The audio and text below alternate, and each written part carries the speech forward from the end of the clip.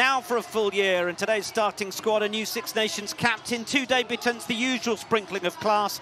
Mane Ophelia taking the captain's armband alongside Madou Soufal in the second row, who missed last year's championship, with Romain Ménager welcome back after having missed WXV in the autumn. The debutant starter is Toulouse winger Kelly Albert, while Nazira Condé is making her first start in the Six Nations in 4 years, alongside the ever-impressive Gabby Vernier. For Ireland, well, Scott Beeman's in sole charge for his first Six Nations match as head coach, and his pack contains some decent experience. Gloucester's Niamh Jones rarely takes a backward step, and Adele McMahon will captain from the back as another one who plays in England's PWR. And Beeman, well, he'll probably be mighty pleased to have secured the services of Ireland's Sevens title-winning trio, Aoibhinn Riley, Bavin Parsons and Eve Higgins. And they hand their own starting debut to winger Katie Corrigan, who was in rich scoring form in the Celtic Challenge. It's the 12th different location that France have used across their last 13 home matches. As we said, such a great effort to get the road show around the country. Rugby's greatest championship is back then. The 2024 Guinness Women's Six Nations is go in Le Mans. And Pauline Bourdon-Sansus, the first one to career across and championship drew out, picked up a knee injury at LA Sevens. She's had an operation at the start of the week. They're hoping she'll be back for the Olympics, but this is the French engaging the drive after the line out, and Bourdon-Sansus will happily crack the whip at the back of that for as long as she needs to. And it's still going forward. Bourdon-Sansus with the break, and under the post she goes.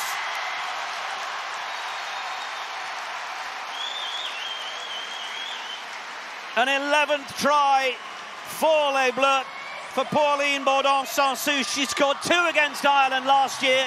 Now, we know France's line-out is exceptional. Last year it was the most successful line-out in the whole championship, and Ireland tend to struggle defensively, and that's where most of their tries come from. And that's exactly what we've seen here. It's come from a line-out. It's brilliant awareness from Bourdon-Sansus and straight through the gaps. Brilliant try, brilliant vision, and France are already on the scoreboard nice and early. They've lined up Fowley on the left side of the scrum here with Dalton and Higgins and Parsons. Oh, and it's penalty Ireland. What's going to be the option here? Signalling straight for the posts. Nicole Fowley, well, she impressed Scott Beeman at the Interpros at the end of last summer. She was player of the match in the win for Connacht against Leinster. Memorable win that. Actually had her debut for Ireland back in 2016 against England. And she was starting in WXV3 in Dubai against Kazakhstan. That was her first start since the Women's Six Nations, well, 5 years ago now.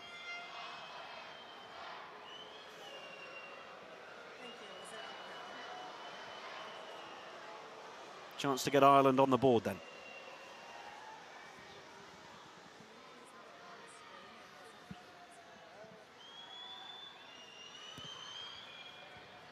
Fowley, straight and true.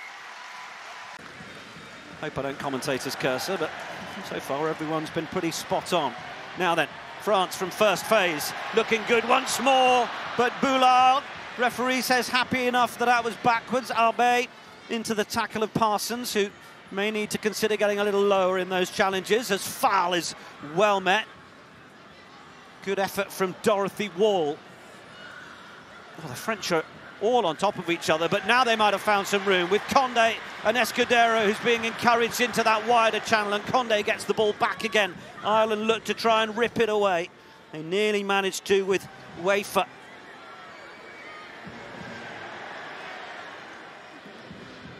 Bourdon-Sansus, hands turned up to the skies. Oh, it's the lovely ball back inside for Marine Ménager.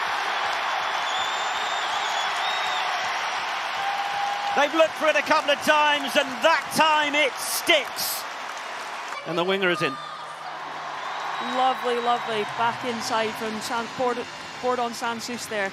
Great identification to actually call it from Ménager, and again you could just see her stepping through the defence, and it was a walk-in try. Beautiful line, beautiful communication between the two of them, great identification. safely away for Wall. Ireland will want to get out of here as soon as they can. Fowley has just dropped back, ready to receive this. Oh, but we've got a penalty to France.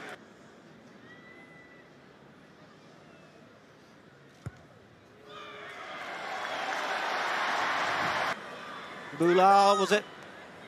Now the Irish have it. They've got a knock-on advantage, but the referee is going to say that will be that for the first half. Then took the assist from the scrum half. Second half underway in Le Mans. Fellaia going in with the right arm and then plays it away. Ménager, the Roman variety. Oh, and they look to just go straight through. They're short, as the referee says. Calfaoui, is that on the line? The referee says no. Baudin Sansus, Boulard to her left. Now they go through the middle and get the try. An advantage there because they've hit early. You can see the hit coming in nice and early, which means Ireland have to throw absolutely everything at this defensive set, because even if they don't score on this set, it is coming back to the advantage. But again, rugby's a game of inches. Condé gets through the gap, had freed the arms. Was that forwards? With play on. Ball back in for Arbe on her debut. Arbe going for the line and scoring. You can see what it means to her there. Look at the smile. Scoring your first try on the international stage is such a special moment, and one the whole French team are congratulating for. Wonder whether they will go back and look at the pass, but Kelly Arbe gets a try on debut for France, the fourth try, the bonus point. Oh, now then. There we go.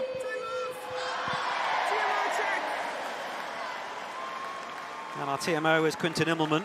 So Catway's going to put it on the screen for you. I'll let you know once it's on. It's fair to say there have been a few flat passes that referee Cat Roach seems relatively happy with, but the offload from the floor here. On the ground, pops it up forward from there. We'll get a closer shot for you now.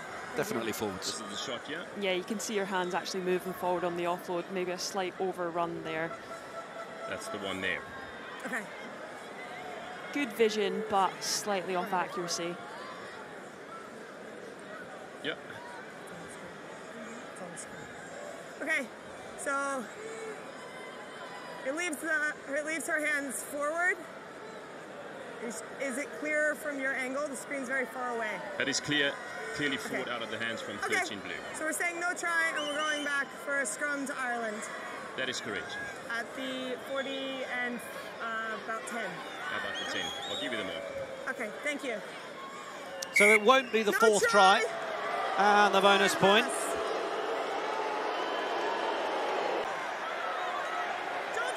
Pushing towards that fourth try. It's back with Sochat, and they're making those meters towards that Irish line. Agathe Sochat. France get their fourth try this time. See them getting the good goal forward. Ireland doing everything they can to kind of penetrate, trying to get through, but spun off, squared up, and then you can see all the backs running in just to give the forwards that little push over the white line that they think they need. Beautiful control, beautiful composure, and there again, and you want that penalty 5 metres from the whitewash, and they're looking like they're going to touch and go there rather than the maul, even though the maul was pretty successful in their last attempt. Scuffle McCabe gives it away. France desperately defending. Ireland might be over. Is it Aoife Wafer? They're celebrating the score.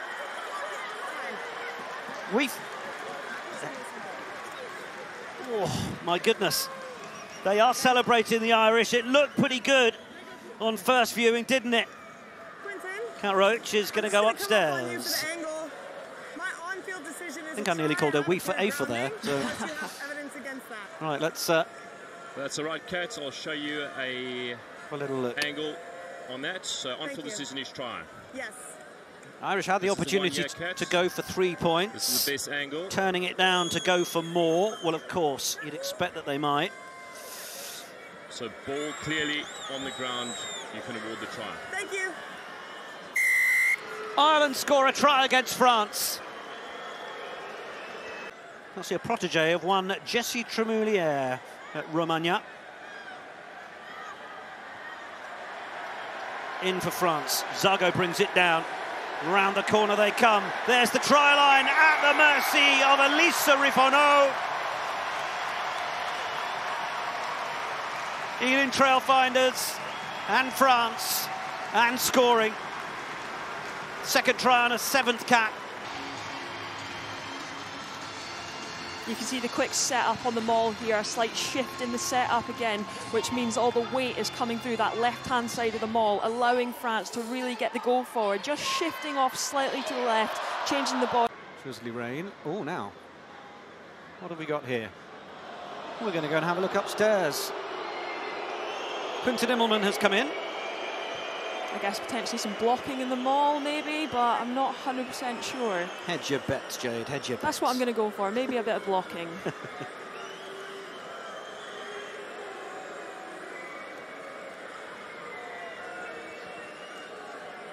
Getting the communication at the minute. Now, let's look at the ripper. So ripper clearly breaks off behind. Show me that angle.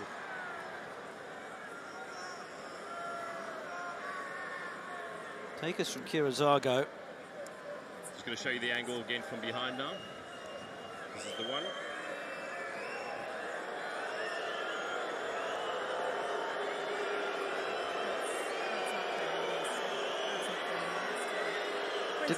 Is it about the fact that... So what they're saying is Menage coming back out. So as a +1, you need to stay connected. You're not allowed to slip through. That as well, then. That's good. Okay. You can see. Yes. I just wonder whether Escudero has denied the tackle. Yeah. Coming round the back. I don't know if that's... We didn't quite catch the beginning of that conversation in our commentary position. Perhaps you may have at home, but the try will stand nonetheless. Referee been shown the facts, happy to stick with the on-field decision. You could see Menage come out slightly, but it wasn't significant enough to be pulling right out the back as a ripper.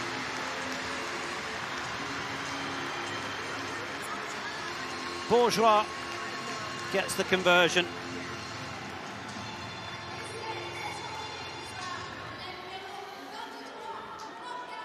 I mean, at this point on the scoreboard, it's unlikely to be too much of a concern of Scott Beeman's or this Irish pack, but France have scored over 40 points in each of their last 4 meetings.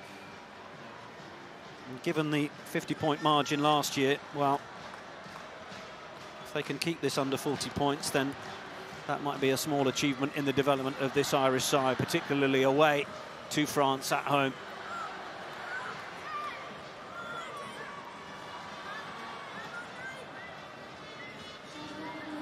Tweet lays it away. Vernier looking to try and get on the outside. The tackle was good from Moore, and it's loose from Tui, and it might be the try for Ireland.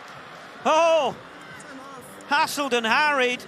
Maria, do you have any picture there? Unreal pressure there to read that ball being fumbled on the ground to come through. Potentially a little knock on initially, but then over.